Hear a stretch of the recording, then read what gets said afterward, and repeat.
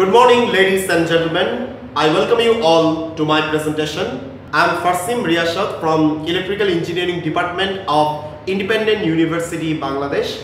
So today the name of my presentation is Population of Bangladesh.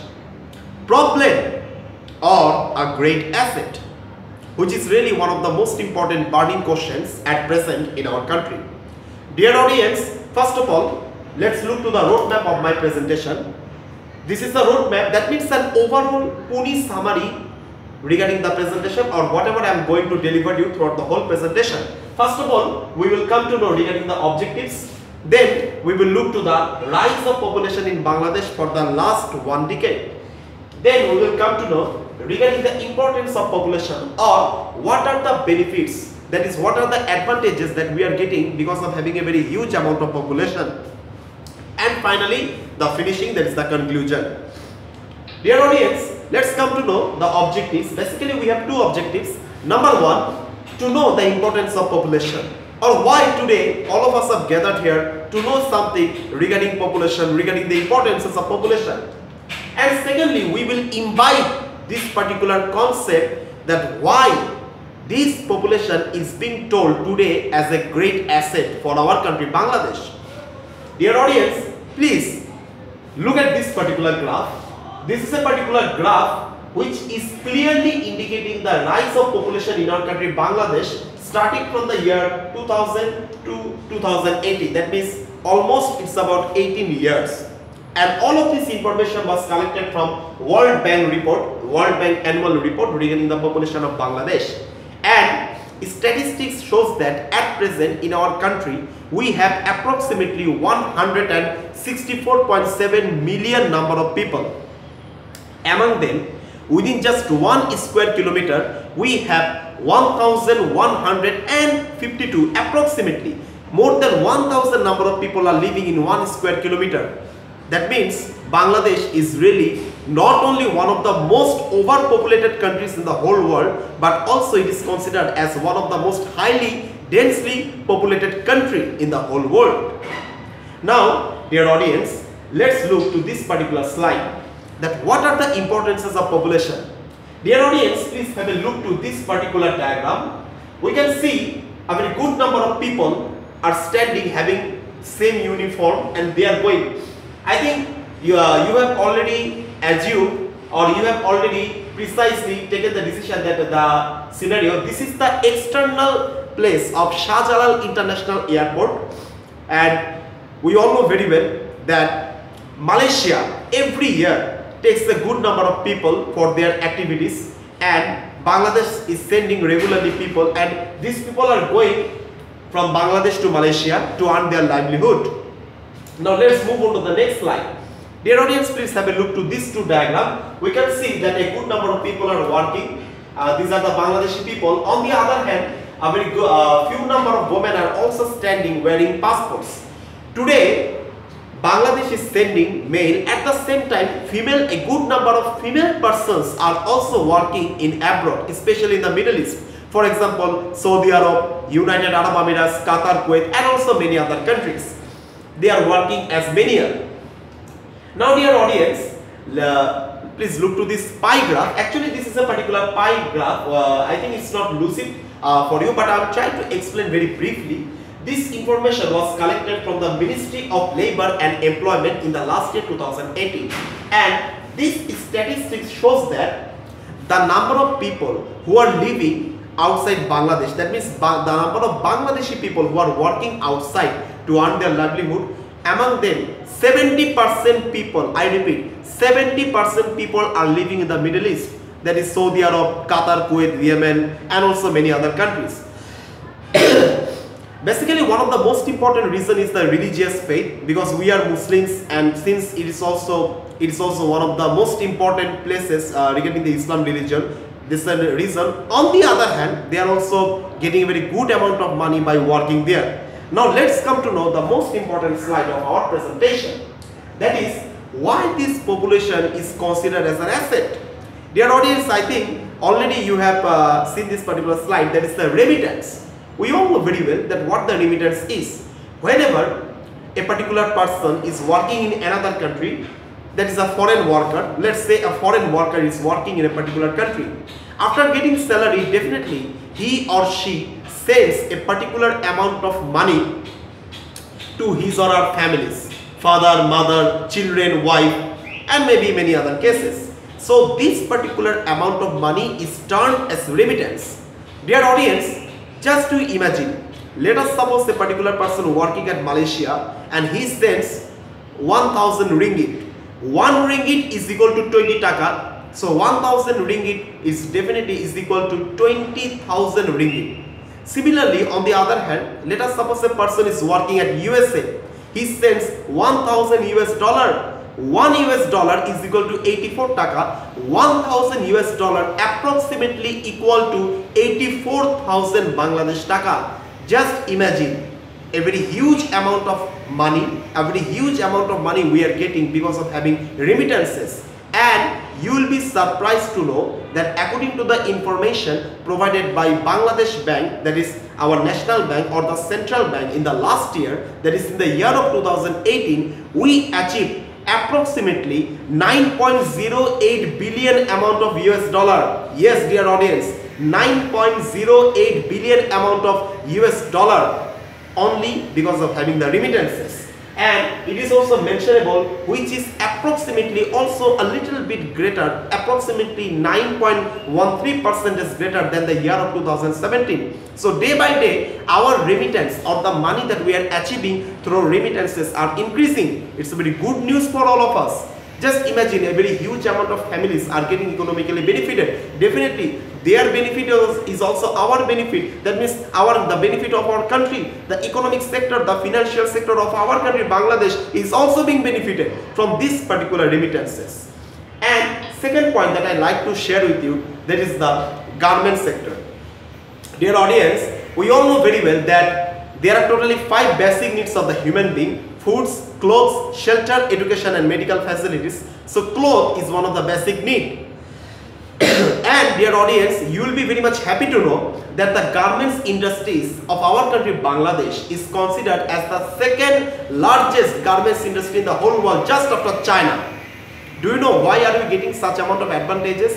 Because of having the cheap labor. Just imagine, let us suppose I am making a garment sector and I am giving a signboard that we need people. Just within today or within tomorrow, we will get a very huge number of people. And if I tell them that yes, I will give you a very small amount of salary, they will be happy, no doubt to say in it. This is one of the most important factor.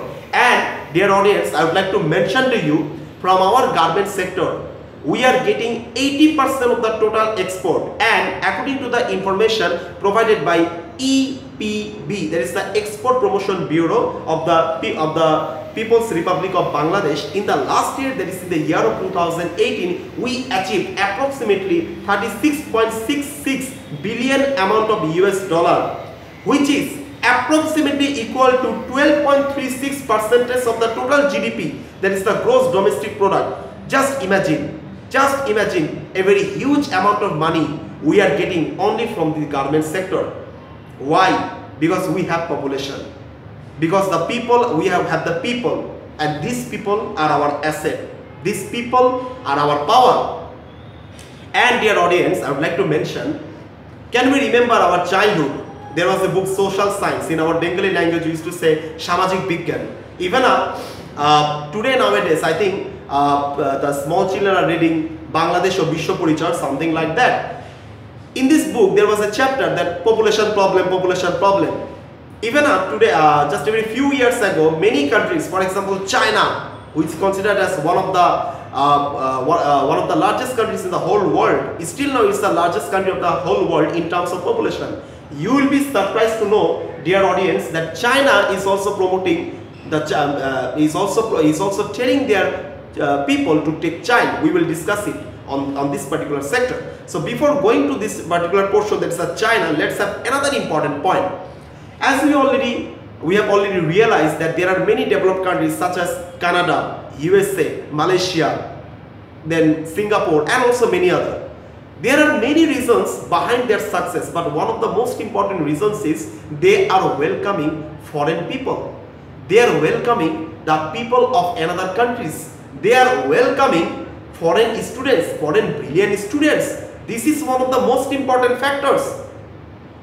Actually, these two figures are the just symbolic figure. Definitely, Petronas Twin Tower, Statue of Liberty was not made by the people of Bangladesh. But I can make a 100% guarantee there are a huge number of sculpture, huge number of buildings in Middle East countries which were made by our people, by the people of our country, Bangladesh. One of the important point I would like to mention, Japan is considered as one of the best countries in the whole world. Is still now. Just imagine that 2 decades ago, Japan was very much popular because of having their innovation. Today is the popularity same? No. Why? Because they are not welcoming the people. They do not like the foreign people.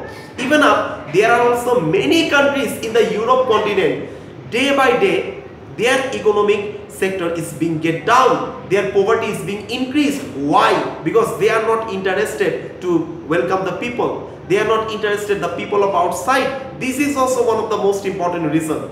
Okay, so in the light of the aforesaid discussion, we can say that the more we will welcome foreign brilliant students, the more we will welcome migration of the people. Definitely the development of a particular country depends on it. Dear audience, as I mentioned that China, you know that once upon a time in China, there was a particular policy, one child per family. That means a particular family, a particular couple cannot take more than one child.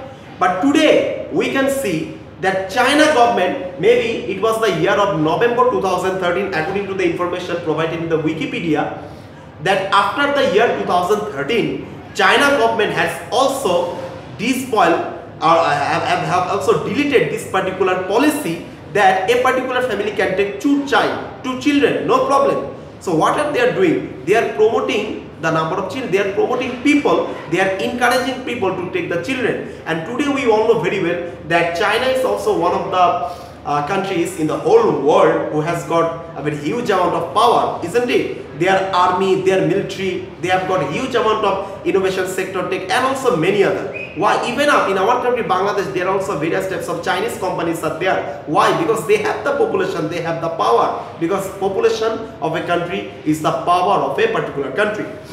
Even up, dear audience, let's go to the next slide. I think you can see in this slide a particular person is standing with the 4 wives. Actually, this is a particular picture of the Malaysia. We all know very well that Malaysia is a very small country, but it is one of the most developed countries in the whole world and also very beautiful countries. And you will be surprised to know that in Malaysia, if a person marries more than one wife, that is which is known as the polygamy, he or she is given subsidized advantages from the government sector. And we all know very well that according to Islam religion, a particular person can marry 4 wives. So Malaysia is a Muslim country like us and they are getting this type of the benefits. So just imagine Malaysia, a small country, is also promoting marriage and also children. Why? Because today in this 21st century, they have also realized that population is a very much great asset. Even of Singapore, which is a very small country, they are also promoting the same policy. So, dear audience, I think my time has already finished. So, before finishing, I would like to say you something. Bangladesh is a word, but you will be surprised to know that this word will be is present in many other sectors. For example, if you go to Sierra Leone, then Bengali language is considered as a second mother language. If you go to Ivory Coast, in Ivory Coast there is a particular road whose name is Bangladesh Road. Even Singapore is known as the mini Bangladesh. Los Angeles City, California state of United States of America is known as the little Bangladesh. So why I am telling? Because the people of our country, they are going there, they are working there, they have made a locality, they have made a society, and that's why we are getting this dignity. In the light of the aforesaid population, we can say that population is not only a very great asset, rather I should say it's a very much great, important, enormous, powerful factor for the development of a particular country. And it is the population which also represents a particular country. Even up today, if you go to UK, in London, there is also a place, Bangla Town. Why? Because our people have made it. Just a very few years ago in BTV, there are also in many other TV channels, this slogan was telecasted, ছেলে হোক মেয়ে হোক দুটি সন্তানই যথেষ্ট. Just after a few years we got ছেলে হোক মেয়ে হোক সুসন্তান একটি যথেষ্ট.